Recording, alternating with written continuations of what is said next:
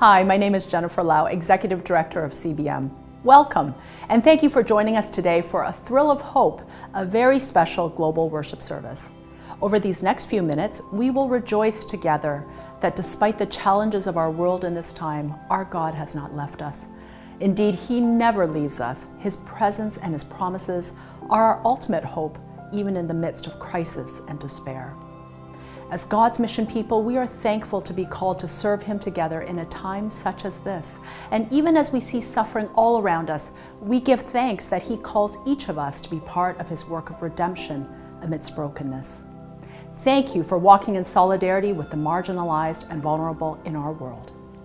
And now let's join the worship team from Louisville Baptist Church as we celebrate that our Lord has come and that He is alive and at work in our world.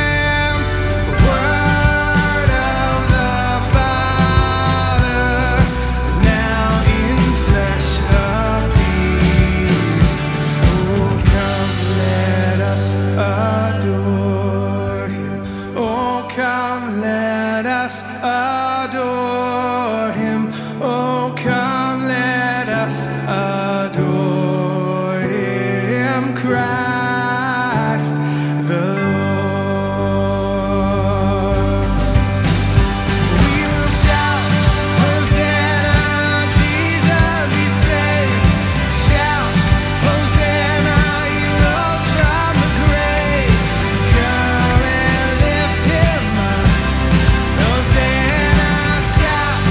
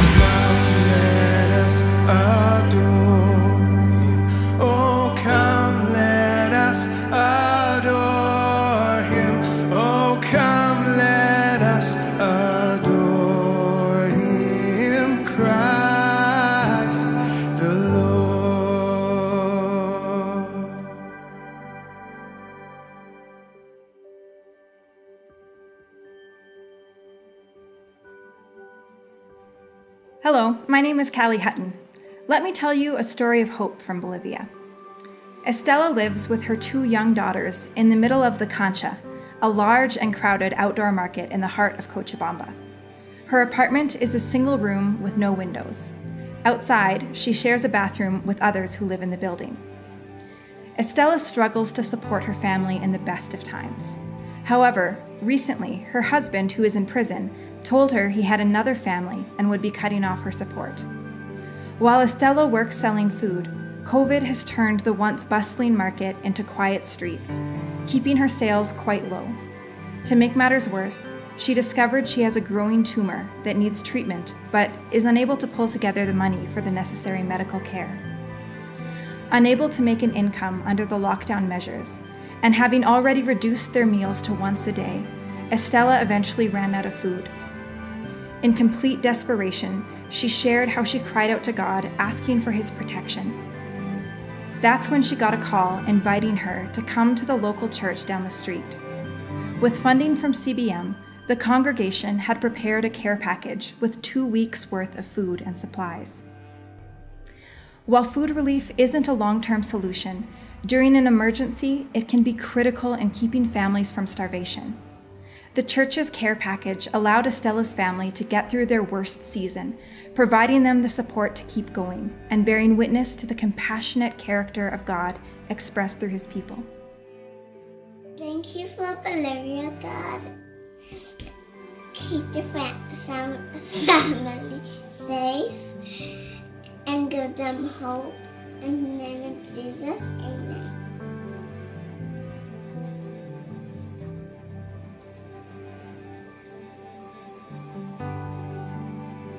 Hello, my name is Suraj Kamarawali. Let me tell you a story of hope from India. Swami Mandapalli is a 7-year-old boy studying class 3 in a public school in his village Kurada, India. He lives with his 5-member family in a small single-room thatched hut. His father drives an auto rickshaw and earns around $110 per month, the only source of income. While about $30 goes towards his grandmother's medicine, it indeed is a struggle to see food on their plates. Often, Swami sleeps on an empty stomach. Swami was also developing disinterest in studies, as he could not meet the standards of the school, as his parents, being illiterate and poor, could not encourage and provide study material. It was then a local Baptist church through CBM conducted an awareness camp on free tutoring classes and its benefits. He says, "I am delighted with the personal quality teaching attention and free study material. I want to be a doctor and serve the poor in my village." Lord, thank you for the work of your church in India. We pray that more children will be able to attend school programs and build a brighter future. We pray this in Jesus' name. Amen.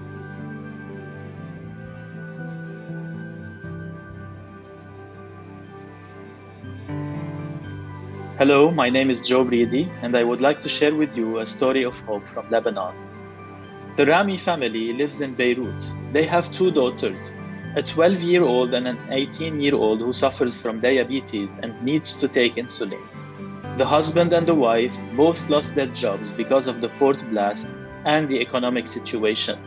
They have been surviving on as little as $25 a month. When members of a local Baptist church visited them, they shared that their home had been heavily damaged in the blast and that an NGO had helped them fix their glass and aluminum fixtures, but they still needed to have their broken fridge replaced. When he saw the fridge, the father said, "We have been approached by many people, and all they've done is take pictures of us and our house and never deliver on their promises. I had gotten to a point where I had stopped answering my phone because I expected people to lie to me. But you are different." During one of their visits, they shared the gospel with them. They were very interested to know more about the biblical narrative and how it tied into the idea of salvation. Since then, the family had been faithfully attending a weekly Bible study with the church. Their lives have drastically changed as they are experiencing the love and care of God.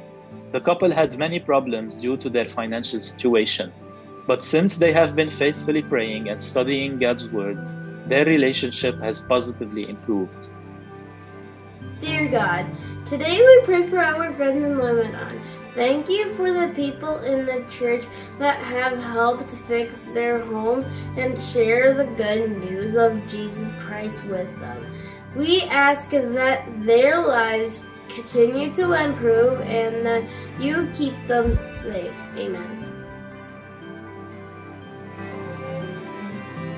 It's amazing to hear how God is at work in Lebanon. And we're privileged today to be joined by Elie Haddad, who will be sharing with us from God's Word. Elie and his wife Mireille live in Beirut, Lebanon, and they serve with CBM as team leaders for the Middle East and North Africa. Elie also serves as president of the Arab Baptist Theological Seminary. We're so grateful, Elie, that you're going to share with us and looking forward to hear what God has laid on your heart. And just as Elie comes, we're going to hear the scripture read by children of CBM staff. He went to Nazareth, where he had been brought up. And on the Sabbath day he went to the synagogue, as was his custom. He stood up to read. And the scroll of the prophet Isaiah was handed to him. Unrolling it, he found the place where it is written, The Spirit of the Lord is on me, because he has anointed me to proclaim good news to the poor. He has sent me to proclaim freedom for the prisoners and recovery of sight for the blind, to set the oppressed free, To proclaim the year of the Lord's favor. And he rolled up the scroll, gave it back to the attendant, and sat down. The eyes of everyone in the synagogue were fastened on him. He began by saying to them, Today this scripture is fulfilled in your hearing.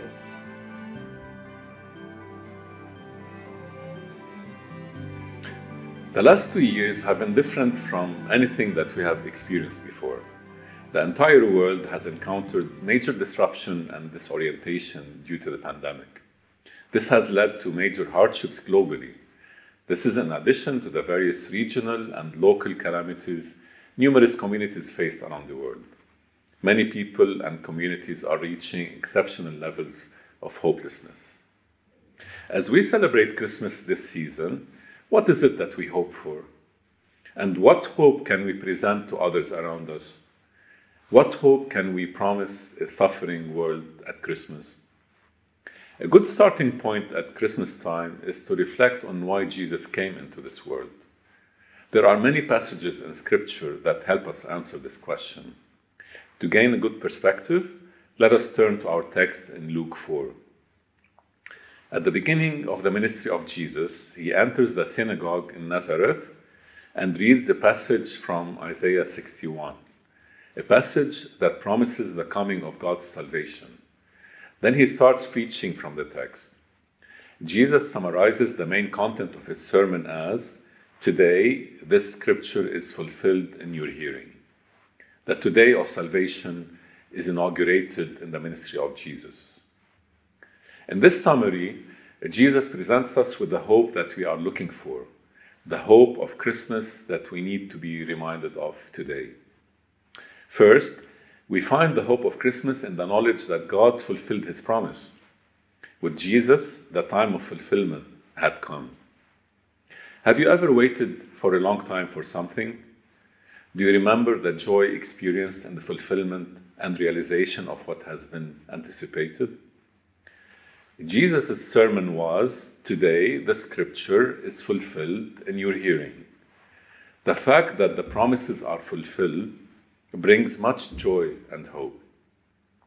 But the joy and hope that we have are not only because a promise was fulfilled.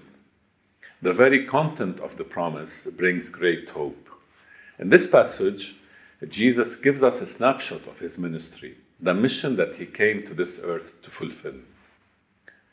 The religious leaders of Jesus' day were awaiting the Messiah who will deliver them from their political foes. But that was not God's plan. That was not why Jesus was sent. However, for those looking to God for genuine hope, for those in need of God, Jesus was the answer. Jesus had the message of good news. He expressed his social concern using the words of Isaiah. And this social concern relates to spiritual realities, not to political ideologies. Luke does not present Jesus as a social reformer, nor as addressing the political structure of his day. Jesus, however, is deeply concerned with the literal, physical needs of people as he is with their spiritual needs. The words of Jesus work at both levels. He heals the blind, but he also brings light to those in darkness. We detect a similar portrayal of the ministry of Jesus in the Gospel of Matthew. In chapter 4, Jesus begins to preach saying, "Repent, for the kingdom of heaven is near." He then unpacks the content of this kingdom. He demonstrates it by healing the sick, then he teaches it in the Sermon on the Mount. The sermon starts with what we call the Beatitudes. Blessed are the poor in spirit, for theirs is the kingdom of God. Blessed are those who mourn, for they will be comforted, and so on. Glenn Stassen argues that we frequently miss the point Jesus was making because we interpret these Beatitudes as wisdom teaching rather than prophetic teaching. Interpreting the passage as wisdom teaching means that if we mourn, are pure in heart, and are peacemakers, if we are virtuous, then we can enter the kingdom of heaven. But if we think that we can live up to those ideals, then we fall into self-righteousness. This becomes a gospel of works righteousness. Wisdom teaching emphasizes human action. If we act in a way that fits how God has ordered the world, then this gets us good results. A grace-based prophetic interpretation, on the other hand, emphasizes God's actions. Blessed are those who mourn, not because mourning is a virtue, but because God is gracious, and Jesus came to deliver us from our sorrows so that we no longer mourn. The Beatitudes passage is not about high ideals, urging us to become poor, prisoners, blind, and victims so that God will reward us. It is a passage celebrating God acting graciously to deliver us from our poverty and captivity into God's reign of justice and joy. The mission of Jesus is to inaugurate the kingdom of heaven that brings good news to the poor, the oppressed, the blind, and those who are mourning.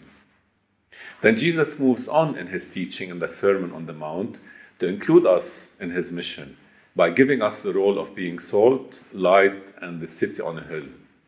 Then he gives us a set of transformative initiatives that we can make in response to life's challenges.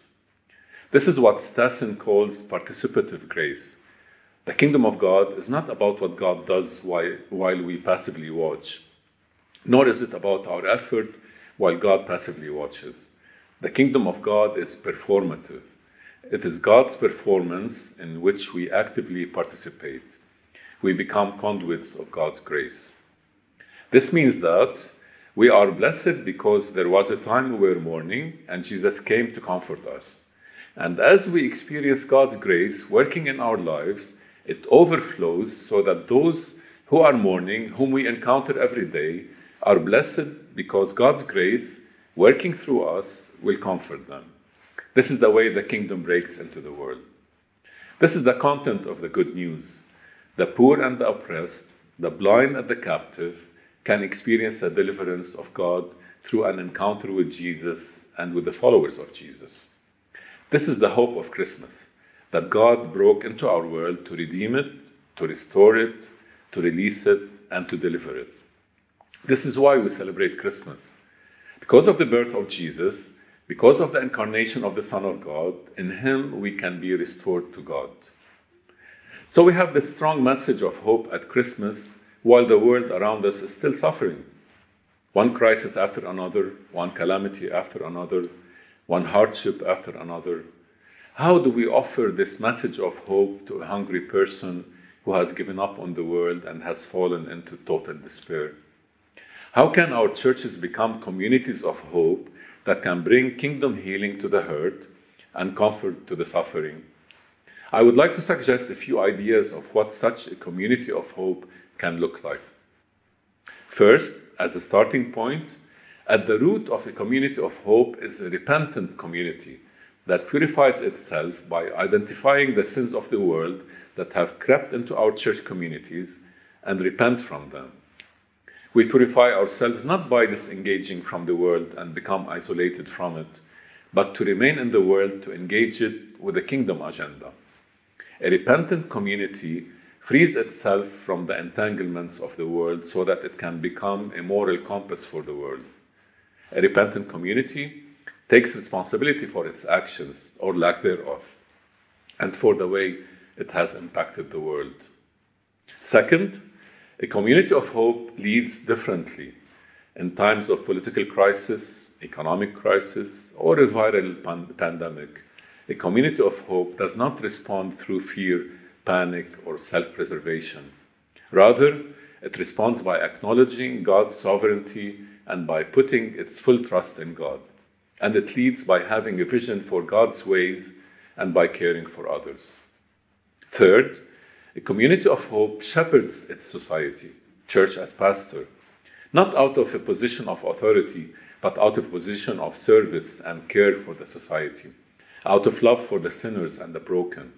A community of hope is a self-giving community. Fourth, a community of hope is concerned with the public affairs of its society. It does not align itself with a political party or a political system. Rather, it aligns itself with the kingdom of heaven. And finally, a community of hope is an embracing community. It does not tolerate any kind of racism or prejudice.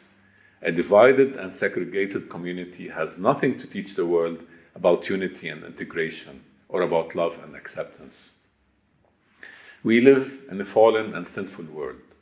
It is not a surprise that we experience one crisis after another.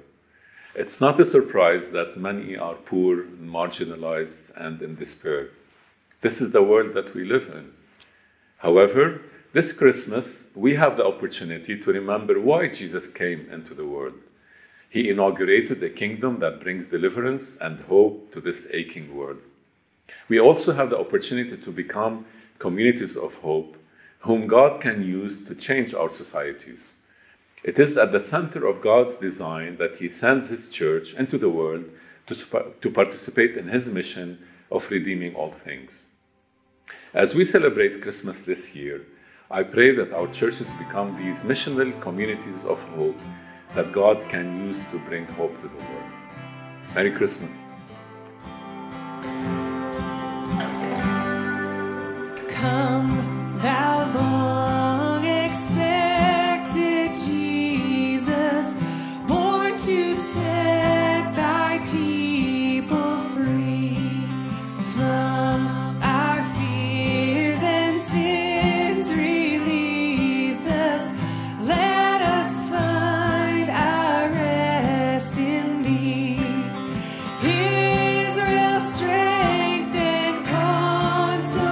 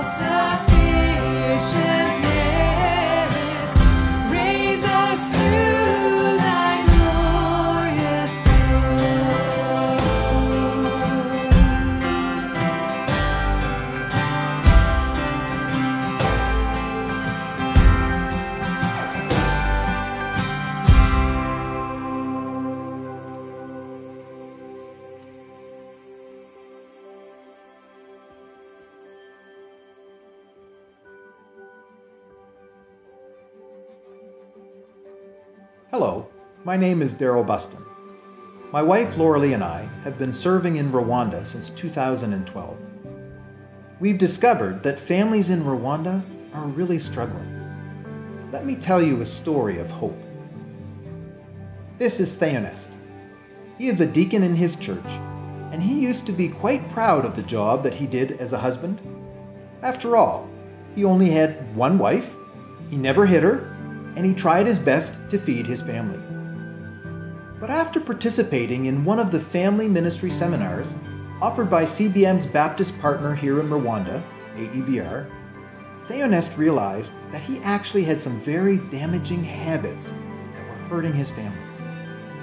He communicated very little with his wife, and he resented it whenever she commented on it. He left all of the care and discipline of the children up to her, doing next to nothing to help and encourage them. An honest evaluation forced Theonest to recognize that he was actually the cause of most of the stress and fighting in his family.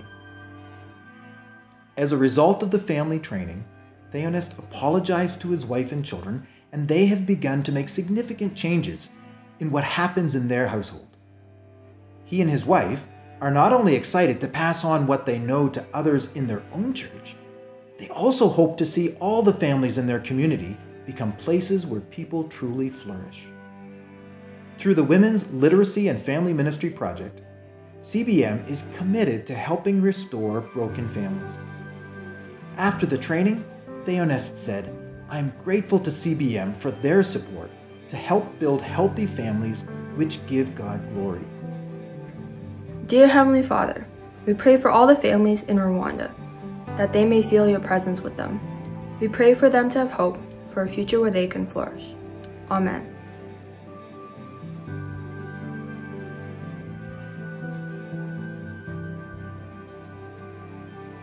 Hello, my name is Michael Waddell. Let me tell you a story of hope. This is R.B. John. He and his wife are small-scale farmers living in a remote community in Capiz province of the Philippines. Rather than moving to the city, he decided to stay in his rural community and continue working on his family's farm. RB was experienced in farming in the traditional Filipino way, which depends on synthetic farm inputs and chemicals that rob the soils of their God-given nutrients. Small-scale farmers in the Philippines are among the poorest of the poor and often struggle to provide food for their own family. RB was invited to join Food for Life, CBM's Faith Plus Work initiative with our partner, Kabuganaan Philippine Ministries. As a member of Food for Life, RB was introduced to new ways of farming. He received training on chemical-free farming, how to produce his own organic compost, and the SRI system for rice farming that produces greater yields and higher quality crops. This has given RB great excitement as he implemented these new farming practices in his own field. His farm has become a model for other farmers in his community. He is already experiencing a big difference in the growth and the development of his rice, which means increased income and healthier food for his family as well as his community. RB says, "I am so glad for this kind of initiative. In my way of farming now, the natural way, with SRI technology, I feel gladness and joy in my heart. I feel closer to God, the Creator, as a disciple of Christ, and begin to appreciate more the environment with God's free gifts of soil, water, air, and the living organisms in it. I have a strong faith that God will bless the works of my hands and prosper my endeavors, so much so that I desire to produce safe, healthy, and nutritious food for my family and community. As I observe the rice grow healthy, the joy in my heart is more than enough for me." Dear Lord, I thank you for the opportunity you provided to J.B. John through CBM to fulfill his dream and to provide for his family. I pray that you provide more resources and opportunities for many other families in the Philippines to fulfill their dreams. In Jesus' name we pray. Let's continue in prayer. God our Father, we thank you that hope has come in Emmanuel. We thank you, Lord, that you are with us. Lord, your light shines in the darkness, and the darkness has not overcome it. Lord, in this time we pray for your church. We pray for local expressions of your body around the world. who are called to love you and love others. This day, Lord, I pray that you would empower your church to be a community of hope, that you would empower your church to shine light in the darkness. Lord, we thank you for Jesus. We thank you for the hope that is found in him. May we be beacons of that hope, offering it to all who need it. In Jesus' name, amen. And now, I'm excited to share with you this video from our partners in Myanmar. Merry Christmas!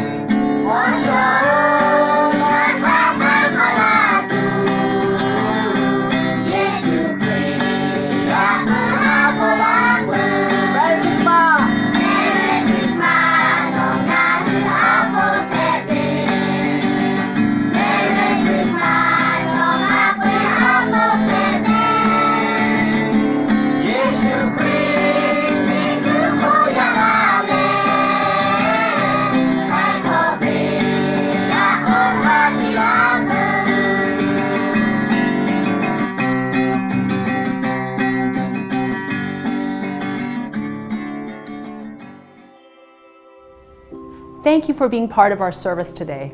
My prayer is that we will continue to collectively work at being communities of hope that help to usher in the shalom of God's kingdom within this aching world. God longs to redeem and restore all things to himself, and he invites us all to play a part in that work. What a privilege. So, church, let's go and continue to boldly be the church, the center of God's mission. We are thankful that we get to do this in partnership and fellowship with you and your congregation. Together, let's embrace our broken world through word and deed.